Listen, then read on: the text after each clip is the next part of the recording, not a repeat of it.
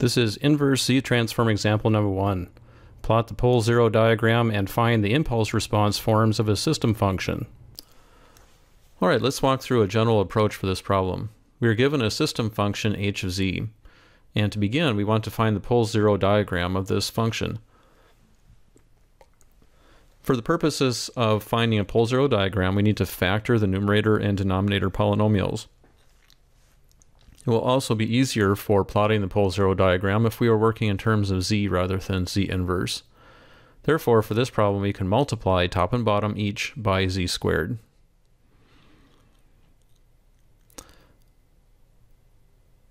We then need to factor the denominator. We would have two factors that we're looking for, and then we can identify the zeros from the numerator and the poles from the denominator. Next, we want to find the impulse response h of n, and we're looking for two different types, either stable or causal, or perhaps both. But our impulse response is going to be the inverse Z transform of our system function h of z. We'll need to apply the partial fraction expansion to do that. Now the difference between these two is for stable, we need the region of convergence to contain the unit circle. For causal, we need the region of convergence to be right-sided. All right, let's continue with a detailed solution. To begin with, I want to write the two polynomials in terms of z rather than z inverse. I will multiply top and bottom each by z squared.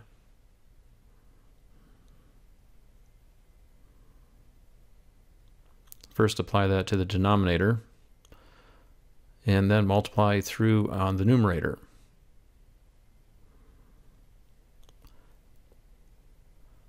I'm going to write that as directly as z squared plus 0.25z, and then I've factored out a z out front. We see that we have a 0 at the origin and a 0 at z equals minus 0.25. We need to factor this quadratic polynomial before we can identify the poles. So I've written the familiar quadratic equation for the roots. Here I'm identifying my coefficients a, b, and c. This is 0.64, and punching this out on the calculator gives me 3.36.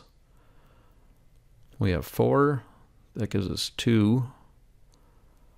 Let's go ahead and divide through by 2. And this gives us the two roots, minus 1.4 and positive 0.6. We would then write the denominator as 0 plus 1.4 times 0 minus, or z rather, minus 0.6.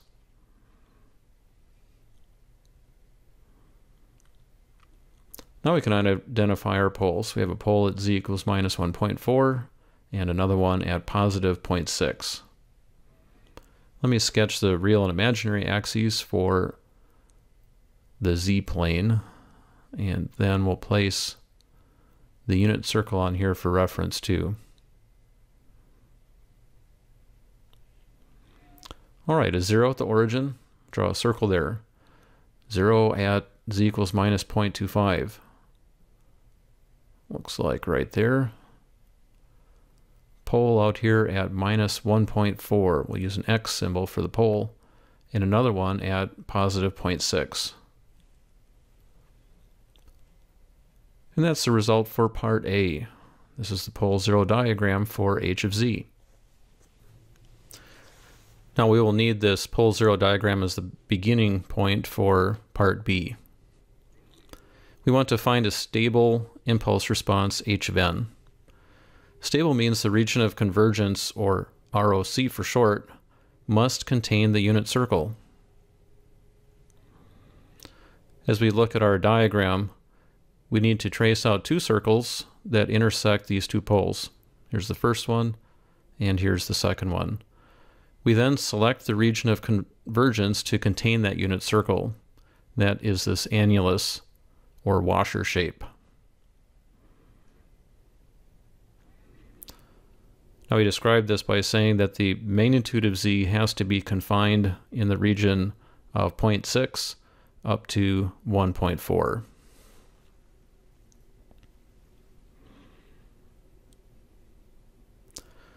Next, we need to apply the partial fraction expansion to our system function in order to isolate the individual components.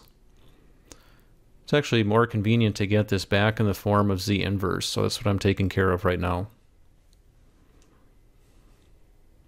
All right, what we would like to be able to do is break this up into two first-order terms that are added together. And we split this up based on the factors that we see down in the denominator. We need to find these two coefficients, a and b.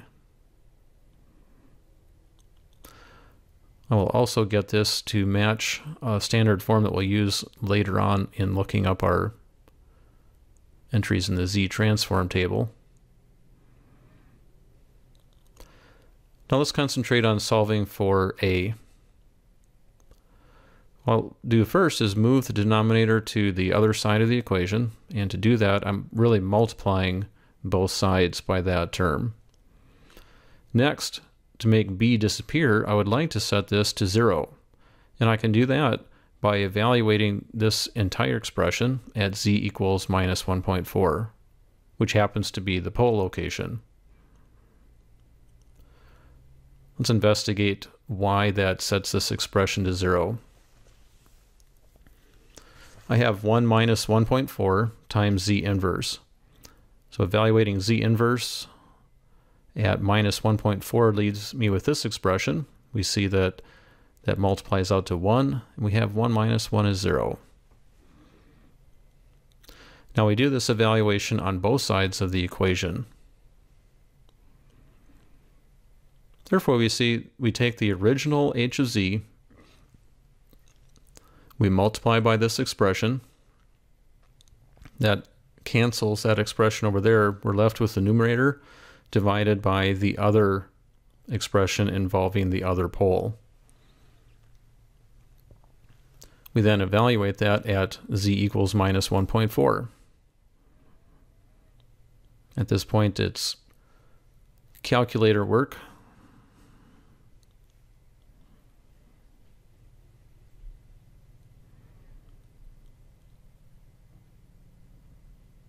And we have a is 0.5750. I'm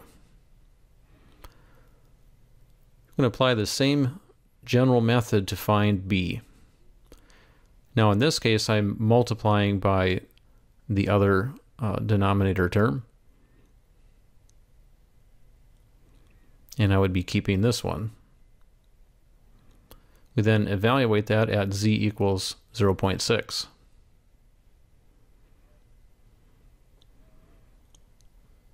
I'm going to cut right to the chase on that. We have b equals 0.4250.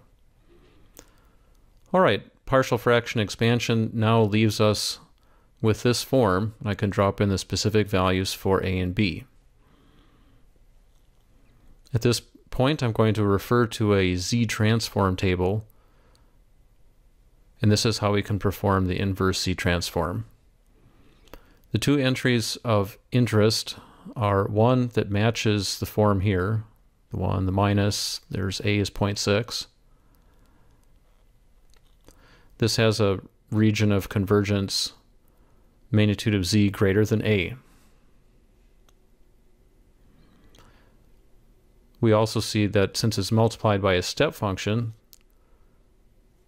this is a causal sequence, or what we would also call a right-sided sequence.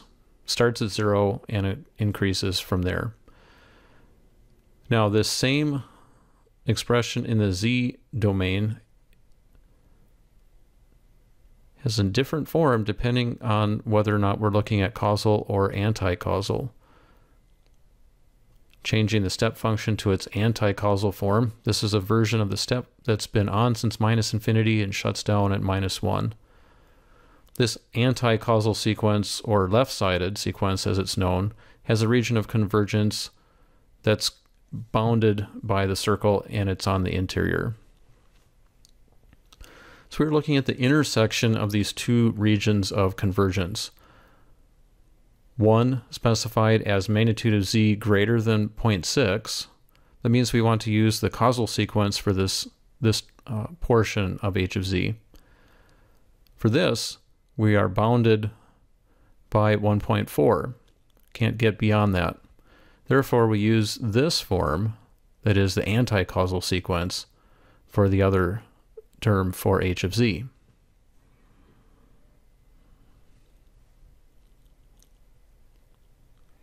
Now we can write the impulse response. We'd have the scaling factor, and then we use the anti-causal sequence form. A corresponds to minus 1.4. We raise that to the nth power, and then multiply by the negative sign and the reversed step function. Then we add in the scaled form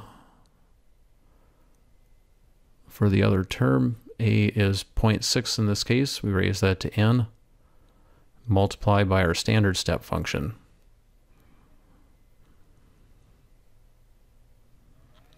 And that's our result for part B. Let's take a moment just to confirm that this is a stable impulse response. We know this decays towards 0. How about this one? Minus 1.4 raised to the nth power. Well, on this side, n is confined to values of 0 due to the reverse step function. If we look at minus 1.4 raised to the minus n, that would look like 1 over minus 1.4 to the n. I think you'll agree that as n increases, that this expression also decays towards 0. Now in part C, we want to find the causal impulse response h of n. Causal means we're looking for a completely right-sided sequence. That means as we look at the pole zero diagram, we need to define the region of convergence as being outside the outermost pole. That means we need a magnitude of z greater than 1.4 in this case. We can reuse the partial fraction expansion results from part B. The difference now is we need to choose the inverse C transform entries in our table to correspond to a causal sequence for each. And that's what I'm doing here. This would be our result then for part C. We observe that this term involving minus 1.4 raised to the nth power is unstable because 1.4 raised to the n, as n increases, just keeps getting larger and larger. Lastly, in part D, does a causal and stable impulse response exist? Well, as we return to our pole zero diagram, we know that the causality would require that a right region of convergence is completely right-sided. However, stable says that we need to include the unit circle. Looks like the only way we can make this work is if this pole were moved inside the unit circle. Therefore, we would conclude no, this is not possible. We would need all the poles to be inside the unit circle. And that's part D, and that wraps up this example.